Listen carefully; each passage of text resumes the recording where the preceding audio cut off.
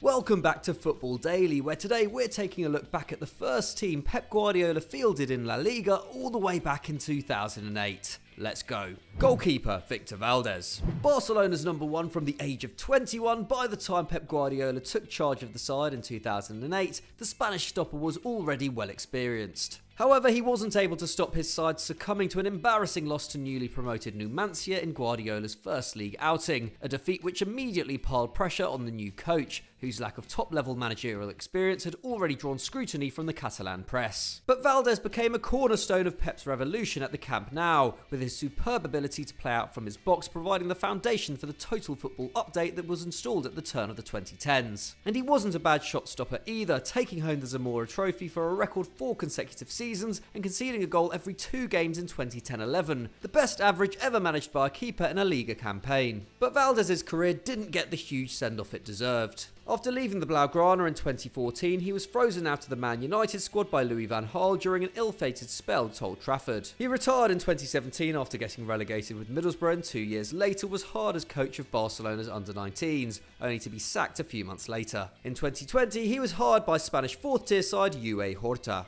Defender, Dani Alves. Signed from Sevilla in July 2008, Dani Alves was one of Pep Guardiola's first recruits at the Camp Nou, and he was an instant hit, registering 9 league assists in his first season and helping the club complete its first ever treble, despite suspension ruling him out of the Champions League final. The roaming right-back would go on to make nearly 400 appearances for the Blaugrana, with his near-telepathic understanding with Lionel Messi becoming a key theme in the side's ability to tear opponents apart week after week. He provided the Argentinian maestro with 43 assists in total, more than Xavi, Pedro and Fabregas. What's more, the Brazilian loved working under Guardiola so much that he later revealed in a documentary that his coaching was better than sex. Alves continued at the highest level after leaving in 2016, helping Juventus reach the Champions League final a year later before moving on to PSG, with Neymar and Mbappe following him to the Parc des Princes. And in 2019, he fulfilled his lifelong dream of playing for Sao Paulo, where he now regularly wears the captain's armband and is deployed as a playmaker.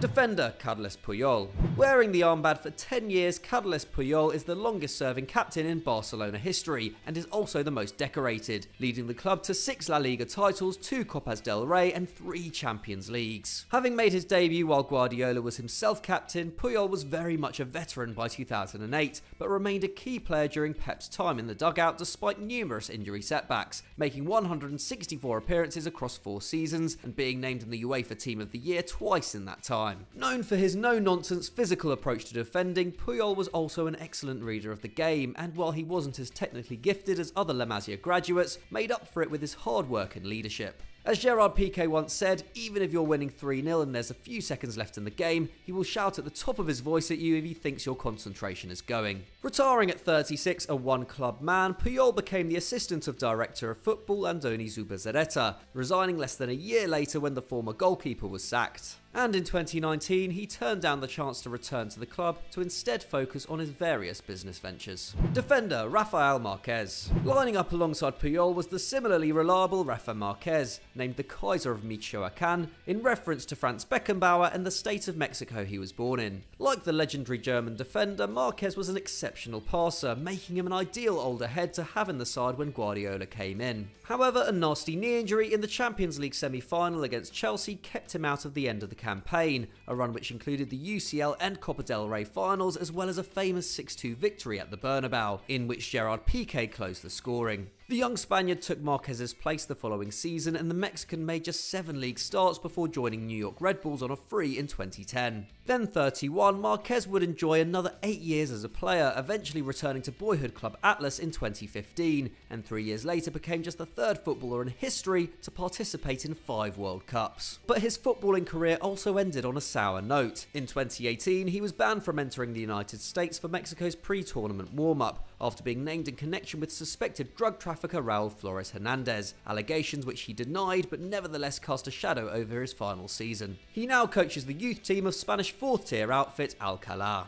Defender, Eric Abidal. Signed a year before Guardiola took over at Barcelona, Eric Abidal got off on the wrong foot with Pep, who implemented strict rules of players only being allowed to speak to each other in Spanish or Catalan on the training ground. The former Lyon man didn't take kindly to being told off for speaking to Thierry Henry in French, an episode which ended in Abidal speaking to club president Joan Laporta. But this turned out to be a minor incident, with the Frenchman becoming an integral part of Pep's side, racking up more league minutes than Andres Iniesta in 2008-09 despite facing 2 spells out with injury. However, while the Blaugrana achieved unprecedented success under Guardiola, Abidal faced a huge battle away from the field, undergoing surgery for a tumour in his liver in March 2011 and missing almost the entire 2012-13 season after requiring a liver transplant a year later. He was given a hero's farewell at the end of that campaign and hung up his boots 18 months later, returning to the club as sporting director in 2018. However, it was an ill-fated venture, with Abidal falling out with former teammate Lionel Messi in February 2020 and getting sacked following the club's humiliating exit from the Champions League that summer. Midfielder Yaya Touré. Used primarily as a defensive midfielder during his time at Barcelona, Yaya Touré is perhaps best remembered for filling in at centre-back in the 2009 Champions League final, holding a frighteningly strong Man United attack at bay with relative ease alongside a 22-year-old Gerard Piqué. But it would be after leaving the club a year later that the Ivorian international became a true star, breaking United hearts once again by firing Manchester City to FA Cup glory in 2011 before helping the citizens win their first Premier League titles. Guardiola and Touré would link back up when the Catalan was hired by City in 2016, and despite concerns over the pair's relationship, he made 25 league appearances in Pep's first campaign at the Etihad, even extending his contract at the end of the season. But it wasn't enough to mend the cracks that existed between the two. Having originally accused Guardiola of pushing him out of Barcelona, something the manager strongly refuted, Yaya Touré claimed in 2018 that the former Bayern coach had a problem with African footballers and was a manipulative figure in the dressing room. After a short stint in the Chinese Super League, Touré has been without a club since the end of 2019, although he is yet to make any official announcement of his plans to retire. Midfielder Xavi. Another academy graduate who played alongside Guardiola when he captained Barça, Xavi was perhaps the quintessential Pep player. Lacking in physical attributes but almost impossible to get off the ball, the legendary midfielder was the metronome through which all of the side's attacking play went through, setting a new record for passes completed in a single game with 178 against Celtic in October 2012, and famously completing all 96 of his passes against PSG in the Champions League quarter-finals the same season. But perhaps his defining performance came in that 6-2 win over Real Madrid in 2009. He totally dominated the middle of the park, passing and pressing Lassana Diarra and Fernando Gago off the pitch, and assisting 4 of the side's goals. This took his tally to 20 for the season, a record only beaten by Lionel Messi in 2020, and a feat that announced himself as the world's most accomplished midfielder at the time. Xavi eventually left Barca at 35 after captaining the side to its second treble in 2015, averaging an assist every 2 games in his final campaign with the club.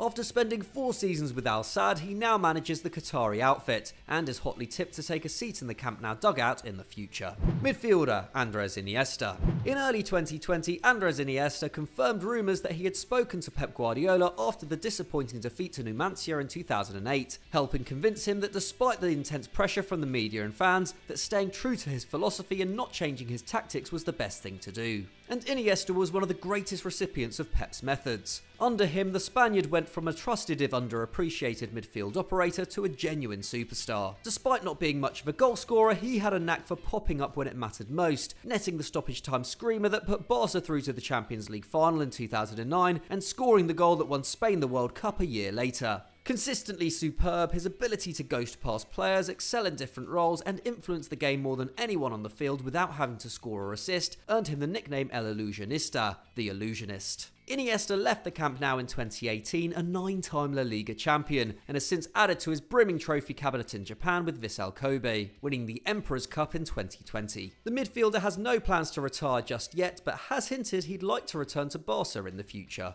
Forward, Lionel Messi. While Pep's Barcelona were famed for working tirelessly as a unit, there was still space for individual pieces of magic, and Lionel Messi was capable of producing them at will, as he still is. Under Guardiola, the Argentinian forward evolved from the most exciting young player in world football to one of the greatest of all time, contributing to a goal every 59 minutes across his 4 years working under Pep, including an incredible 50 goals and 16 assists in 37 league games in 2011-12. Guardiola loved Messi, perhaps more than any other player, and prioritised him accordingly, famously favouring him over Zlatan Ibrahimovic in 2009-10, to the point that he fell out with the larger-than-life Swede, after the Masia graduate expressed concerns that he was was no longer number one in Catalonia. Messi's dominance at the Camp Nou only grew after Guardiola left, with the decline of other areas of the side making him increasingly relied upon over the years. And as this goes out, his future has never looked more uncertain. Having come closer than ever to leaving the club in the summer of 2020, Messi is yet to sign a new contract at the time of recording, and if he does end his 20-year association with the Blaugrana, a romantic reunion with Pep in England seems the most viable outcome. Forward, Samuel Eto'o. Samuel Eto'o had already written his legend at the Camp Nou by the time Guardiola took over, scoring almost 100 goals across the previous 4 seasons, winning 2 La Liga titles and the Champions League under Frank Rijkaard, and forming a near-telepathic on-field connection with Ronaldinho. But Pep nevertheless got the very best out of the Cameroonian striker, and he ended the 2008-9 campaign with 36 goals, his highest tally in a Blaugrana jersey. Eto'o would be swapped out at the end of the season for the less successful Ibrahimovic, and showed Guardiola his error by helping Inter Milan overcome Barca on their way to Champions League glory in 2010. He remains the only player in history to win consecutive trebles with 2 different teams, continued his prolific scoring form in Russia, England, Turkey and Qatar, eventually hanging up his boots in 2019. Forward, Thierry Henry. At 31 years of age, Thierry Henry was the oldest player to line up in Guardiola's first La Liga outing, and having already consolidated himself as an all-time great at Arsenal, had nothing left to prove. He was, however, missing a Champions League winners' medal, with the Gunners narrowly missing out to Barca in the 2006 final, a match in which the Frenchman was continually denied by the goalkeeping heroics of Victor Valdés. Under Pep, he got his wish, forming a deadly strike force with Eto'o and Messi, which produced 100 goals in the treble-winning season. And even for a player as accomplished as Henry, the Catalan coach had wisdom to impart, with the striker later claiming that he relearned how to play the game under Pep. Henry left the club in 2010, winding down his playing career at New York Red Bulls, and has since embarked on a venture into management, currently trying to revive his credentials at Montreal Impact following a disastrous spell in charge of Monaco. So that was Pep Guardiola's first ever XI, but have you got any ideas for ones we can do in the future? Let us know in the comments below. If you enjoyed this video, don't forget to leave us a like, and why not click on screen right now for more Football Daily greatness. Thanks for watching, and we'll see you next time.